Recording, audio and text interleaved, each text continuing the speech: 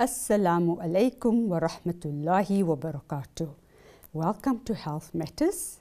Tonight in studio, our guest is Azza Mutara, a dietitian in practice for over 12 years. She is a graduate of the University of the Northwest.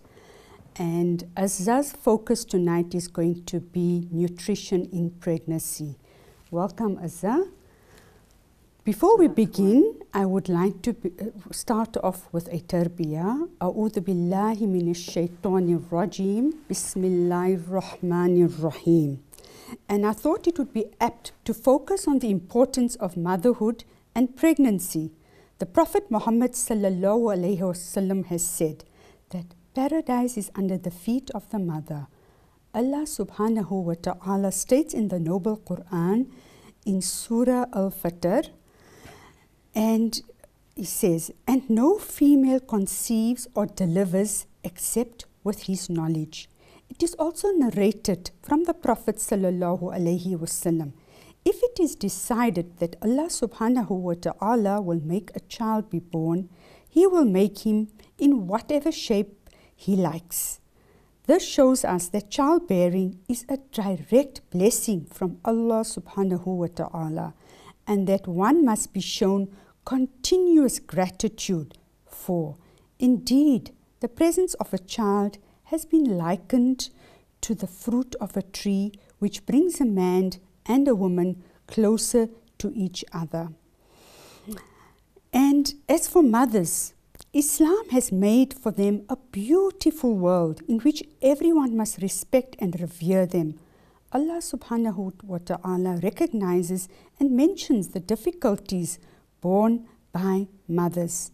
In Surah Luqman, verse 14, he states, his mother carried him through weakness upon weakness. In Surah Al-Ahqaf, he states, his mother has carried him in travail and bore him in travail. Indeed, the status of mothers is even higher than fathers, as demonstrated by the following traditions. A man came to the Prophet, peace be upon him, and said to him, "O Messenger of Allah, to whom should I do good?" The Prophet said, "Your mother." So the man said, "And then to whom should I do good?" The Prophet said, "Your mother." Then the man said, "And then to whom should I do good?" The Prophet, peace be upon him, said, "Your mother." Then the man asked, after that, "To whom should I do good?" The Prophet said, "To your father." It is also narrated that the Prophet was asked, peace be upon him, which of the parents have a higher status? The Prophet, peace be upon him, replied, "The one who for 9 months kept you between her two sides and then brought you into this world and gave you milk from her breasts." It is narrated from the Prophet, peace be upon him, the reward of a woman from the time of pregnancy until birth and breastfeeding is the same as the reward of one on the path of Allah subhanahu wa ta'ala. And if a woman leaves this world during that time because of the hardship and pains of birth, she has the reward of a martyr. And any time a woman leaves this world because of labor pains on the day of judgment, Allah subhanahu wa ta'ala will raise her from the grave pure and without an account of sins, because such a woman has given her life due to the hardship and pain of labor. Jazakumullahu al-khair wa akhiru da'wana alhamdulillahi rabbil alameen. We will now hand over to Azza Mutara, who's actually going to be focusing on nutrition in pregnancy. And I think it is apt to ask, what do you actually mean when you speak about nutrition in pregnancy, Azza? Assalamu alaikum, Shaida. It's good to be here with you and with all our viewers. When we speak about nutrition in pregnancy, we are simply meaning enough nutrients to sustain the growth of a fetus to term, inshallah, and then also incredibly important for the mother to also sustain her stores in this time of pregnancy, because it's no point that, alhamdulillah, we sustain a pregnancy to term, but the mum is left depleted. So that would be basically my definition of nutrition in pregnancy. Now, we hear from lots of young mothers, and having worked with lots of young mothers around pill popping, you know, the vitamins, popping the vitamins, drinking the shakes, what is your response to that? So definitely pregnancy is not a time certainly for fad diets. You should never use a shake or supplement to substitute a whole food diet, which I think is the most optimum diet for pregnancy. Perhaps if you like, we can talk a little bit about what exactly a whole food diet is, because this is what I think is the most important diet in this time. So when we talk about whole food, we talk about food with a very low human interference factor. So these are foods that haven't been changed by the hand of man or in a factory. They are as they say they are. For instance, if you have fruit, it says what it says it is. The minute it's been cut up and canned and sugars and preservatives and additives have been added, it's no longer a whole food and it's now a processed food. Processed food is the opposite of whole food. So a whole food diet is exceptionally important in this time, and certainly you can use supplements as an adjunct to a whole food diet, but it should never ever be a replacement for a whole food diet. No supplement or tablet or anything in this time should be. So that takes us on to the next point. What role does nutrition play in pregnancy, and why is nutrition so important in pregnancy? Absolutely, Shaida. That's a really important point, because nutrition is imperative in this time, because logically it sustains the growth of a fetus to term, inshallah. And then at the same time, we don't want the mother's stores to be depleted. So just like she's growing the baby, alhamdulillah, at the same time, her body processes continue as normal, and that certainly can't stop. Another important factor is that an infant has the mother's antibodies for up to 8 months following the birth. So depending on the quality of a mom's diet, the type and kind of antibodies is exactly what the infant will receive. So optimum nutrition in this time is incredibly important. I think my final point on this would be that, for lack of a better word, infants are almost parasitic on the mom system.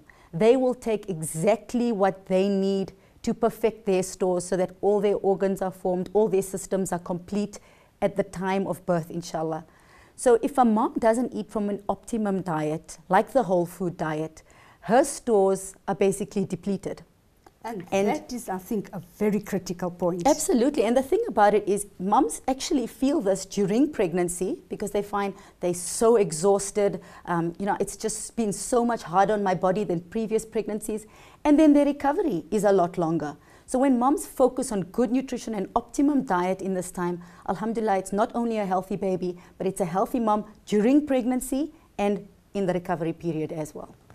So, Azhar, that takes us to the point of the recovery period and post-pregnancy period, because often people are so focused on not, on the weight issue, where pregnant mothers are overly concerned about gaining weight and then feel, no, but my baby's fine. Look at how healthy my baby is, forgetting that the post-pregnancy period is when it's going to take its toll on the mother, where we are aware of cases where there's been dental problems and hair loss, but we know that's normal, but it's sometimes excessive, and even other health challenges. Perhaps you can shed some light on that.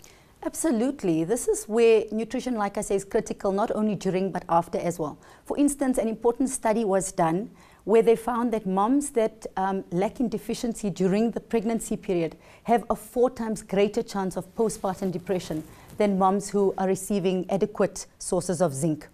So really, really important to focus on the diet, like I say, throughout the pregnancy period. Absolutely, if you want to use a supplement in adjunct to a whole food diet, fantastic. But then also don't stop looking after yourself once the baby is there. Once you start looking after the infant, don't neglect yourself. Nutrition in this time, post-recovery, is just as important as before.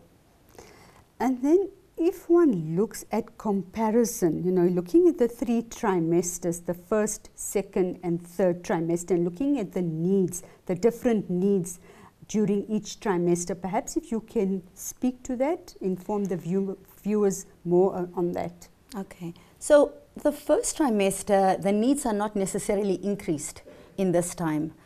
For those moms that are currently pregnant or have, alhamdulillah, had an infant, you know what the first trimester felt like. So we're usually contending with things like nausea, in many cases there's vomiting, extreme exhaustion, food aversions, where even foods that we generally like is something that you can't stand the smell of. I remember thinking of myself, and I am a coffee lover, but I couldn't stand the smell or taste of coffee in the first trimester. So it's funny how our taste buds change completely in this time. So what I would recommend to mothers, I'm just going to talk a little on the first trimester before we move on. What I would recommend to mothers in this time is to eat in response to what your body wants. It's almost like, alhamdulillah, the body is so fine-tuned at this time that it will tell you exactly what you need. You know, if there's something that you don't necessarily feel like it, eliminate it, you know. Many people don't crave things like caffeine and sugar, and this is not a surprise at all. So for instance, if you're contending with something like nausea, a good idea is in a blender to sort of put a couple of cubes of watermelon, a couple of slivers of ginger, you know, a squirt of lemon. Make it into a smoothie if you like, create it into popsicles. Cold things are often better tolerated in this time than warm ones. Something else like having 6 smallish meals instead of 3 very large ones. And then don't serve or don't reserve your biggest meal for the end of the day. Keep meals earlier in the day and then have just a small meal towards the end of the day. So that's the first trimester. The second and third trimester, however, is quite different, where the kilojoule needs now go up to sustain the growth, alhamdulillah, of this fetus. So it increases by only about 1,250 kilojoules. And that's the equivalent of about a small full cream yogurt and a handful of nuts or a smoothie. And most people are quite surprised when they hear this, because pregnancy was the perfect opportunity to eat for 2. And this is certainly not a time to be eating for 2. So eat in response to what your body wants, eat whole foods, quality more than quantity, and let this not be a time for overindulgence. You know, it's a wonderful excuse. Let's eat as much sweets and chocolates and cakes and all the sort of nutrient deficient foods in this time. You certainly don't want to do that in this time. So to avoid the refined foods. 100%, absolutely. Not just the refined carbohydrates, but you know, from all our food groups, carbohydrates would be the least essential. So when you do have them, and inshallah we'll look at a plate model a little later, let your carbohydrates come from whole foods. Okay, and on that note, we'll take a short ad break and return to Health Matters.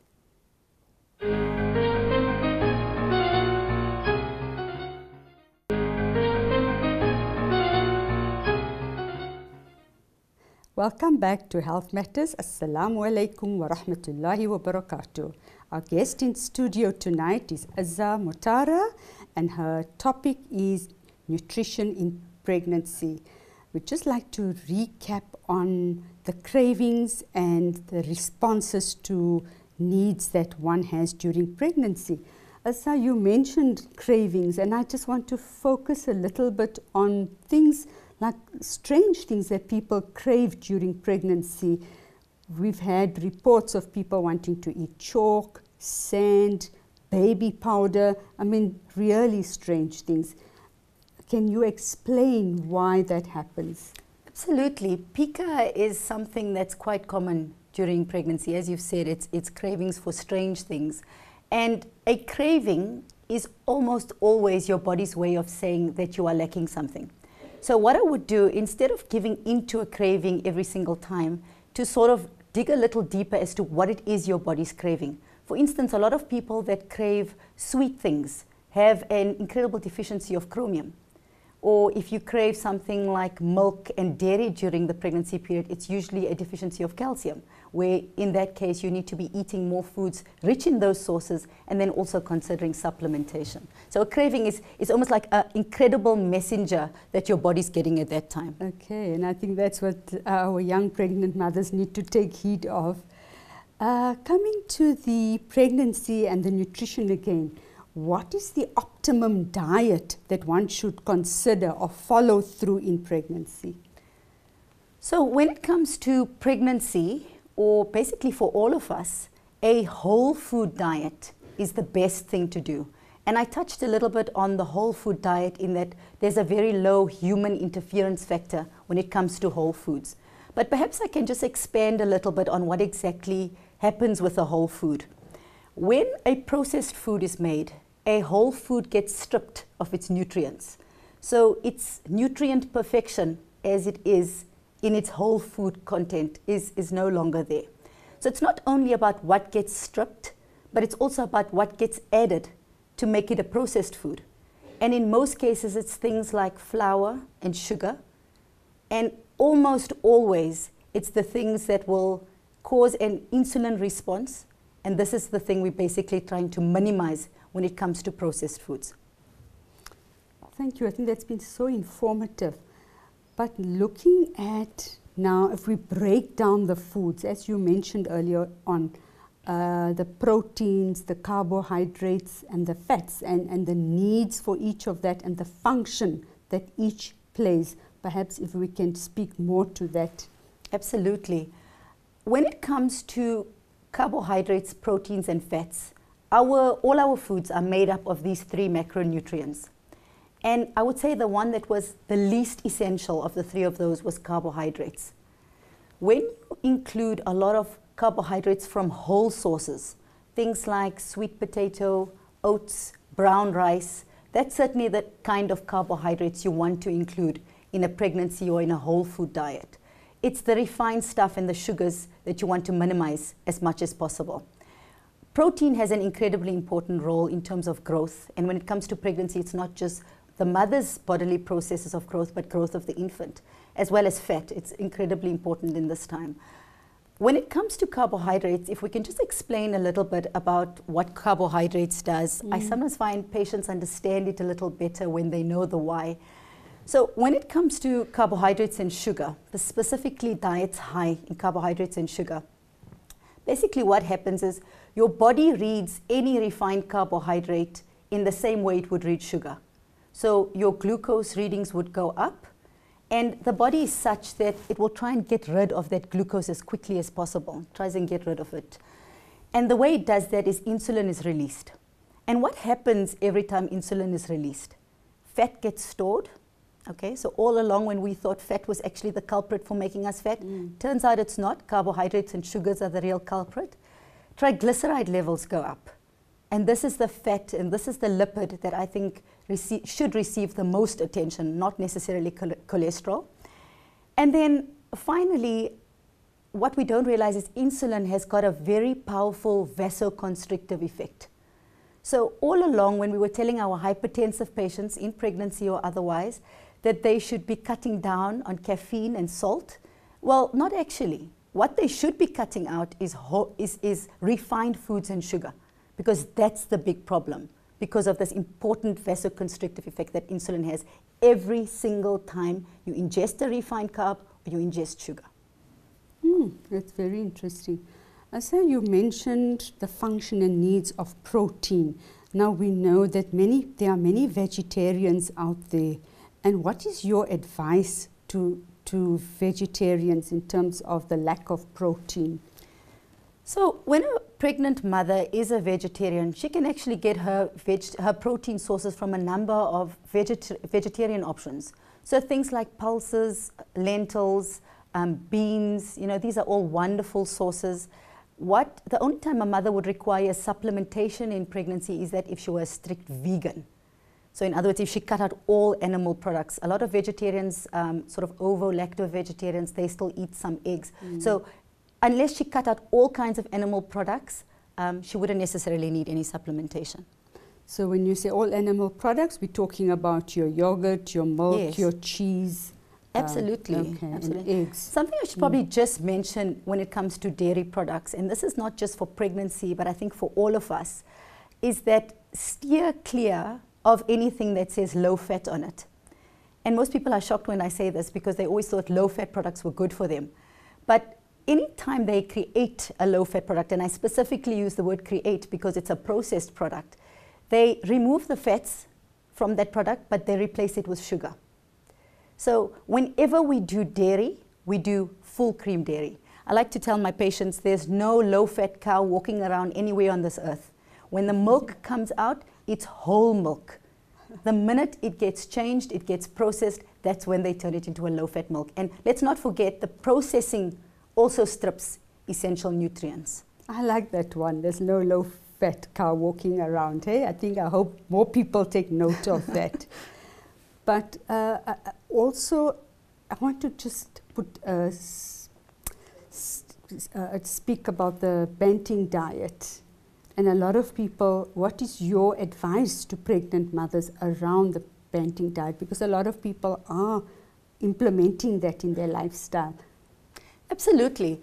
Probably one of the shocks people hear when they hear a dietitian actually not being against Banting. I think there's some wonderful components or proponents to this eating plan. One, for instance, is that it excludes sugars and refined stuff, very similar to what I say. It goes back to eating real food.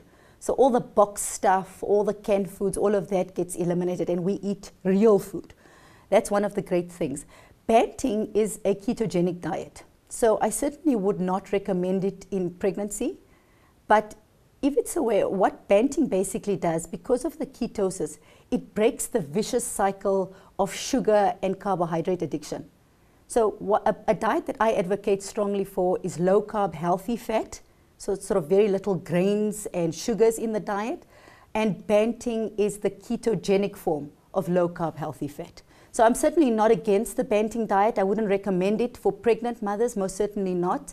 But yes, it's got a lot of positive components to it as well. Okay, so there's quite a strong support and following. Absolutely. Amongst the medical professionals. I've had that response.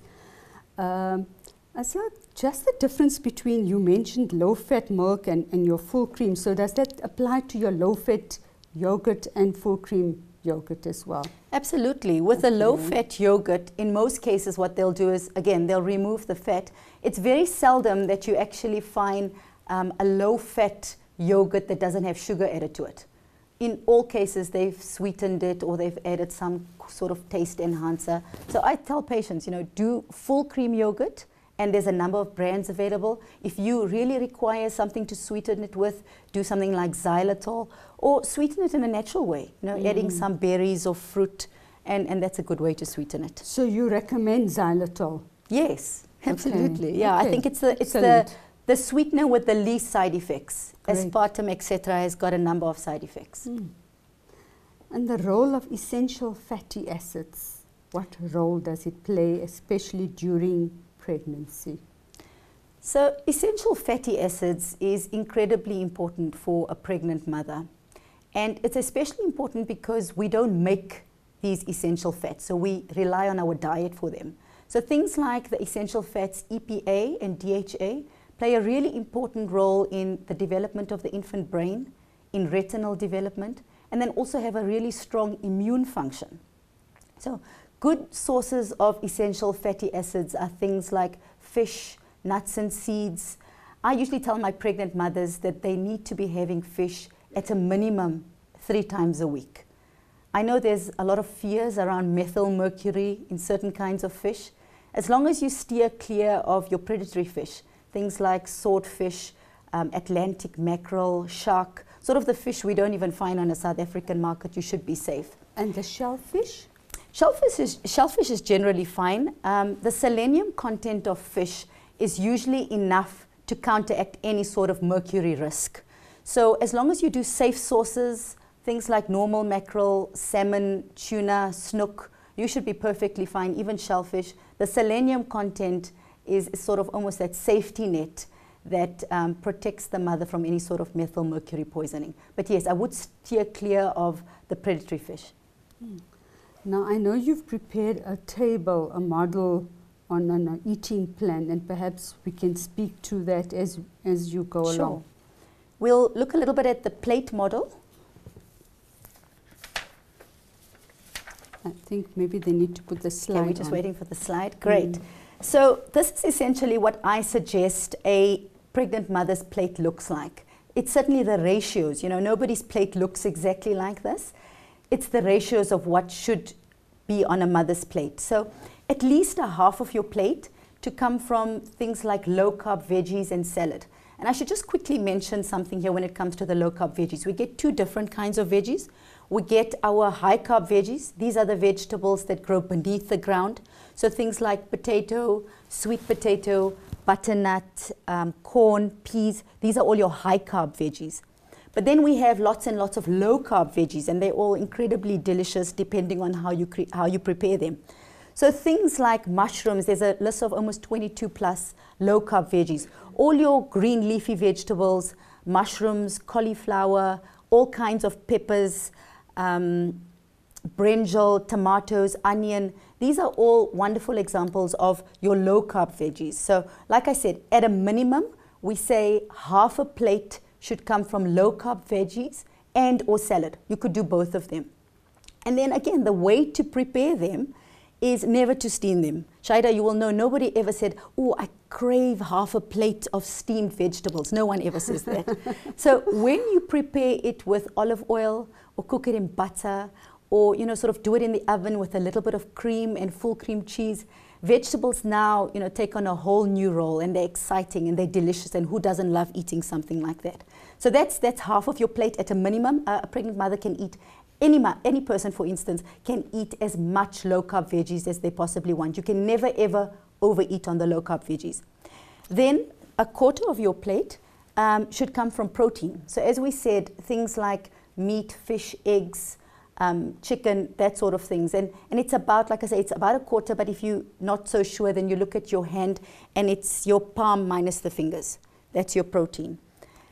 And then finally, we've got our carbohydrates and healthy fats. And this is incredibly important, that your carbohydrates come from whole food sources, the sources we meant earlier.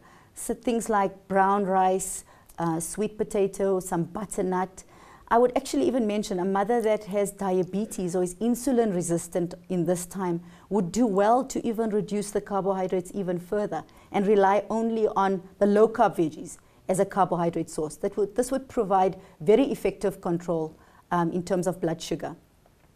And then finally, your healthy fats. So as we said, you know, things like butter, olive oil, coconut oil, nuts and seeds, avocado, olives, and make sure these are there. These are essential fats. They have a really good reason, and they make food taste delicious. Let's not forget the real reason we all eat. You want something that tastes really good, and healthy fats do that, but they don't have the effect on blood sugar like carbohydrates do. So are you saying, Azza, that it's okay to have that half a plate of salad drenched in salad dressing?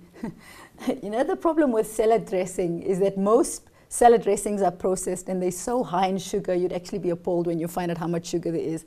If you're going to do salad dressing, I'd say do your own, do it from home, include real fats. You know, you could do like a cream, an avocado in a liquidizer, sort of just blend it all up, add some olive oil. You've got a wonderful salad dressing to go rather than the processed stuff you'd find on a supermarket shelf.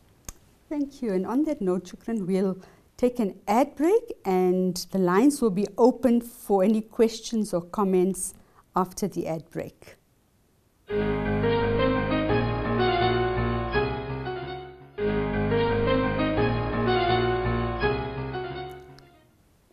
Assalamu alaikum wa rahmatullahi wa barakatuh. Welcome back to Health Matters. For those viewers that have just tuned in, tonight we have Azza Mutara, a dietitian, and the focus of her discussion is nutrition during pregnancy. As we mentioned earlier, the lines are open to the viewers to phone in with questions or comments. So please feel free to call Azza Mutara on 011 086 7777. So just recapping on the nutrition and the importance of supplements during pregnancy.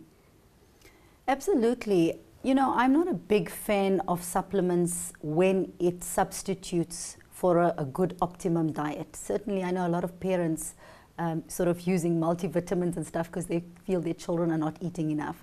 But if there's a time where I really recommend a good supplement, it would be pregnancy. So I'd recommend three.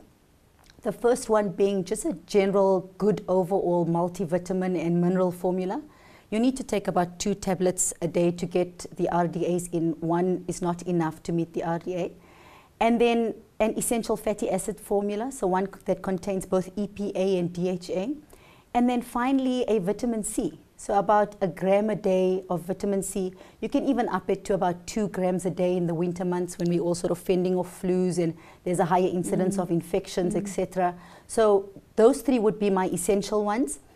Optional would be something like a CalMag, so a calcium magnesium formula or an iron supplement. I would discuss with your obstetrician so that they can individualize when it comes to the calcium, magnesium, and then the iron. But the former 3 that I've mentioned, I would say I'd consider those essential. Okay.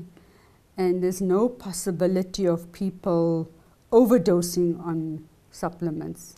You know, our bodies, again, are so fine-tuned that it will take exactly what it needs and then it will discard what it doesn't need. The infant is very similar. There's no such thing as toxicity during pregnancy unless you're doing really excessive amounts. But in most cases, your body will take exactly how much it needs and then sort of discard the rest in very expensive urine. Indeed. Okay, we have a caller on the line. Assalamu alaikum wa rahmatullahi wa barakatuh. Wa alaikum salam. Brother, go ahead with your question. Yes, what I would like to know is why. Yes, what I want to know is. Brother, can you switch off the television, please, because we're having difficulty with the reception. Okay, just 1 second, please.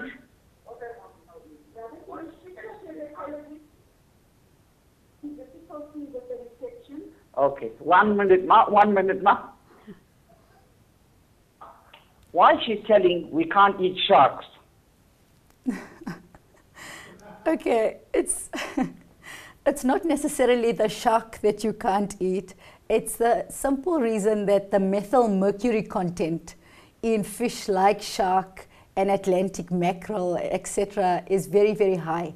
So basically, the methyl mercury gets converted and then can be given over to the infant, which makes it dangerous. So it's not so much about not eating the shark. You shouldn't be eating shark anyway. But yes, that's the reason. Has your question been answered, brother? But that's the thing now. That's the thing now. Ma, see, what I'm asking now, something is, what happens if we don't catch fishes but sharks? Your TV is still on, brother. I don't think we can, it's affecting the reception. The signal is being interrupted. Okay, sorry, ma. All right, ma. All right, ma. Okay. The question was answered. No problem, ma. Shukran. Thank you for that. Okay. Okay, assalamu alaikum. Okay, Azza, maybe we can continue with the role of the fatty acids, eh?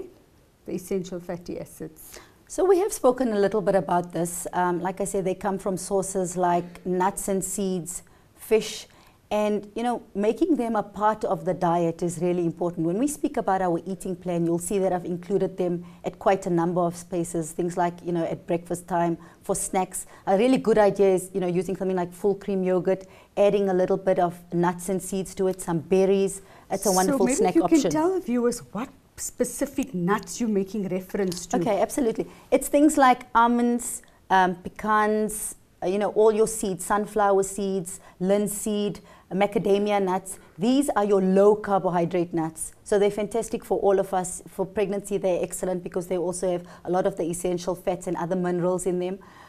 Things like peanuts and cashews would be classified as a legume. So, stick to the low carb nuts. Okay, thank you. So we have another call on the line. Assalamu alaikum wa rahmatullahi wa barakatuh. Walaikum salam. Actually, I'm the mother of my daughter that is pregnant, and she's working, so she can't talk to you personally. She's on duty. She's having a problem of now and again low blood, like standing too long for about 15 minutes or out of the shower. Then she's having these spells of low blood. I don't know if you can help her there in that way. What should she really do about it? Okay, can I just ask, did she suffer from low blood before falling pregnant? Is it sort of something she's always suffered from? No, only during her pregnancy. Okay. This is going to be her second child, but the first pregnancy she had the same problem. Sorry, what problem? Same problem. Oh, the Yeah. same. Okay. Yeah. Well, the good news is you rather suffer from low blood in pregnancy than high blood pressure, preeclampsia, because that comes with low blood comes with very little risk. I think if she's receiving an adequate diet, you know, people say adding salt and stuff will make a difference. It really doesn't. So as long as she's eating a whole food diet, I've given you a couple of examples of things to include. Maybe considering a supplement in magnesium, that might help a little bit with the blood pressure. But at this stage, I think the only real thing that will solve this issue is, inshallah, the birth of the baby. Okay, all right. Jazakallah so much for You're welcome. Shukran. Assalamu alaikum wa rahmatullahi wa barakatuh. Okay. Yes, you were talking about the essential fatty acids, and I know we spoke about specific nuts, but there are concerns around like the macadamia nuts to be quite, you know, fatty. Yes, and those are the essential fats we're talking about. Okay. That's the eighth of your plate that I'm talking about. You so want the weight those gain, fats. I'm actually going to the weight gain issue. Okay, those fats won't cause a weight gain. I feel like fat has been villainized as the culprit when it hasn't actually been the cause of weight gain. The cause of weight gain is refined foods, processed foods, and sugar. You get good fats and you get bad fats. Certainly you get a lot of toxic fats. Something like margarine is a toxic fat. I think we'll continue with this inshallah after the break. No, we have another caller on the line. I think people are very interested in what you have to offer them tonight. Assalamu alaikum wa rahmatullahi wa barakatuh. Wa alaikum salam. I just have a quick question. I wanted to know, why is the dietitian promoting full creams and full fat yogurt? As you know, these are more saturated fats and can cause heart disease. Why can't we opt for low fat milks and substitute creams for some other ingredients in our cooking? Did you get that, Reza? Absolutely. Thank you for your question. I'm really glad that you actually touched on that. I think we started a little bit talking about fat. Saturated fat has been long villainized as the culprit in our diets. Saturated fat won't cause cholesterol, to the caller. It certainly won't cause, if anything, it increases your HDL cholesterol. Earlier I mentioned the only lipid that we really should be looking at is triglycerides. If we don't have cholesterol in our bodies, we literally die. So it really doesn't, and saturated fat doesn't cause cardiovascular diseases. Refined carbohydrates and sugars are the cause of these things. So as I explained earlier, when it comes to all sorts of dairy, we use full fat because the low fat stuff is processed. The low fat stuff has got fat removed from it, but sugar and additives and preservatives added to it. So as long as we're mindful with regards to eliminating processed foods, eliminating sugar completely from the diet, or at least as much as possible, it's perfectly healthy to enjoy these healthy fats as part of an eating plan. Okay. And has that your question been answered, sister? Yes, Jazakallah. Jazakallah. Assalamu alaikum wa rahmatullahi wa barakatuh. And on that note, we'll now go into an ad break and continue with health matters. And it will be the last segment of the show.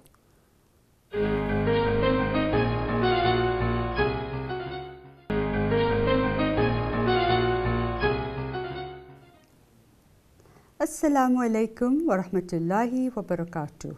Welcome back to Health Matters. We're on the last segment of the topic of nutrition during pregnancy with Azza Mutara.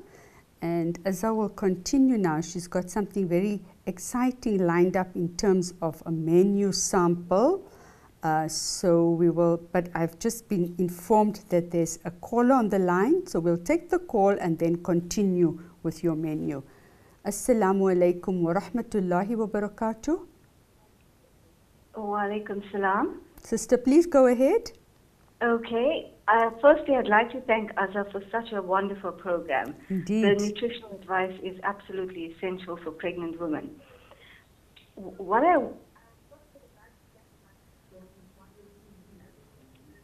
Please continue. Switch off your television so the signal can come through.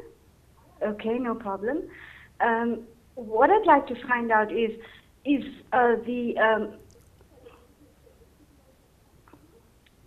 can we possibly substitute vitamins in the form of a pearl for the actual nutritional value? Does it have the same nutritional value as having an actual fruit or vegetable?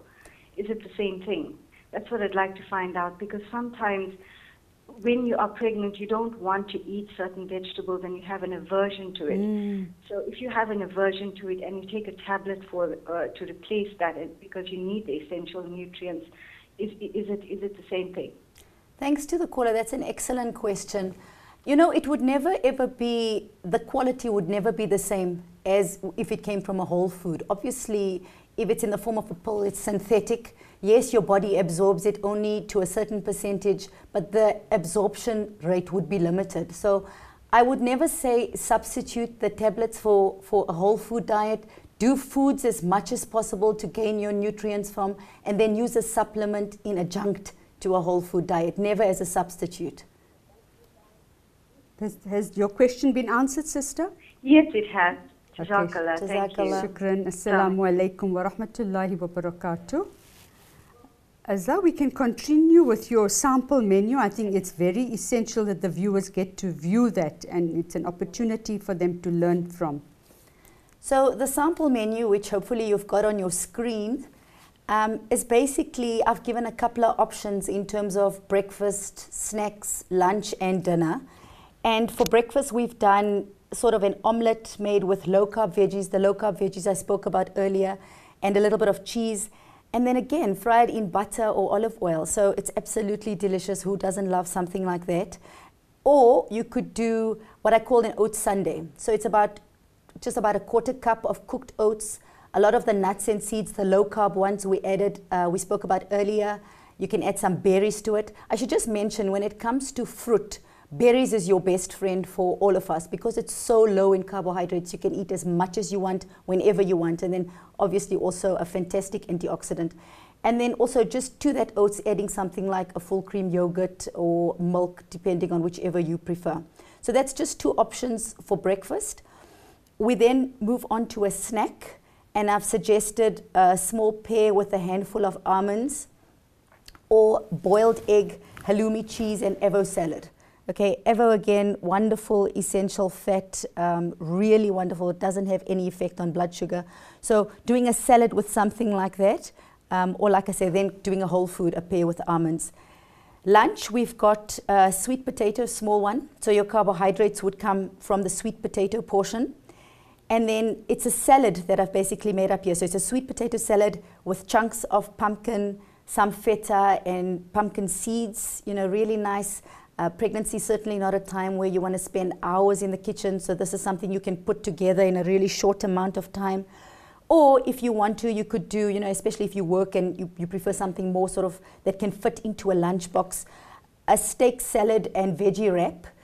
You could use low-carb wrap, something like a cauliflower wrap, or, you know, if you don't have something like that, doing a lettuce leaf or a nice spinach leaf just to wrap it in, sort of an innovative idea. Then I've got for the snack, I've got full cream yogurt. As we mentioned, when we do dairy, we do full cream with berry seeds and nuts. Again, essential fatty acids, wonderful way of containing whole foods. Or we've got what I call low-carb healthy fat chocolate mousse. It's absolutely decadent. The recipes for most of these, by the way, I should just mention, are on my Facebook page called The Dietitian Mum. And like I said, the LCHF mousse is also there. You know, who doesn't love something made with dark chocolate and coconut oil? And like I said, it's absolutely yum. And then finally, for dinner, we've got a chicken and vegetable curry with cauli rice. So cauli rice is basically just cauliflower that's been broken down into small little pieces to sort of make a rice. Or if you do brown or basmati rice, I would say make sure that it's no more than half a cup. If you did the cauliflower rice, you know, it's a whole food. You could eat as much as you like. The chicken and vegetables, as you can see, is a whole food. So it's real food. You know, there's nothing processed on that plate. So even if you make it in the form of a curry, that's perfectly good. There's no reason why you can't. Sorry, if I can just interject. You say half a cup of rice. So is it cooked rice or is it uncooked rice? So the cooked version is a half a cup of brown or basmati. Okay, because anything more than that, obviously, you'd have quite a considerable insulin response. Okay. And then finally, I've got salmon, you know, those wonderful EPAs we spoke about earlier, with creamed veggies and a portion of butternut. So in that case, your carbohydrates would come from the butternut being the starchy vegetable, and then, you know, your creamed veggies you could do with the low carb, sort of a veg bake. It tastes more like something made with, it tastes very casserole-y because you've got cream in there. So it's absolutely delicious. My mouth waters already when you talk about cream, as it sounds so delicious. And I think, for the viewers, we need to look at Azza's Facebook because you've got lots of recipes there, and I'm sure it's all delectable recipes, but healthy as well. I should hope so.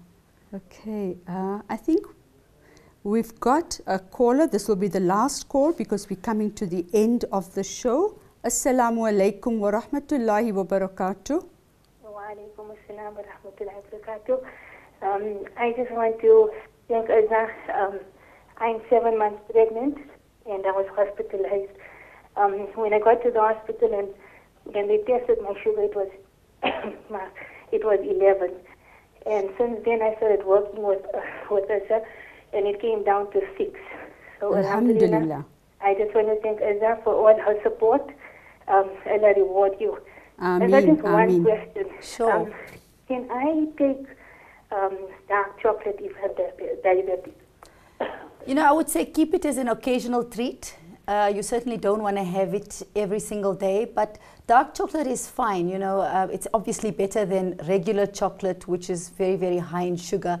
The reason it's particularly bitter is because the sugar is so much less and the cocoa solids are higher. So if you're looking for an occasional treat, the LCHF mousse, for instance, is made with dark chocolate. So it's fine for an occasional treat. I just wouldn't make it an everyday sort of thing. It's perfectly good.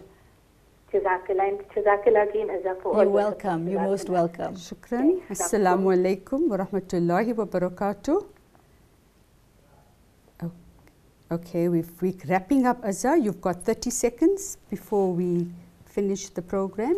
I just want to finally mention the father of modern medicine, Hippocrates, said, "Let food be thy medicine."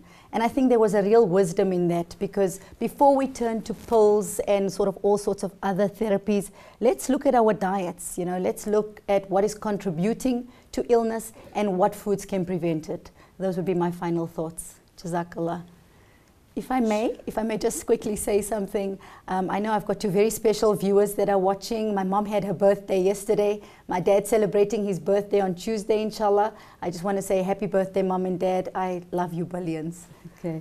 On that note, Azza, we would like to take this opportunity to say it was absolutely informative, enriching, and enlightening. And I'm sure we're going to be following your Facebook page with lots of recipes to be made at Thanks home. for having me.